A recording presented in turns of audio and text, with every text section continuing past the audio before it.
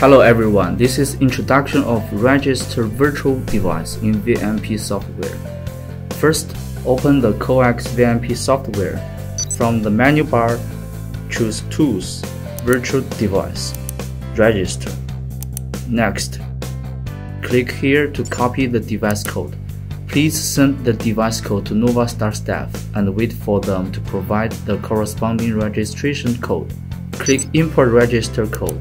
Select the registration code file, LCS, in the pop-up window and click Open.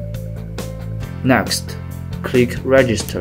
A registration success dialog box will be displayed as below. Finally, click Start Virtual Devices shown as below.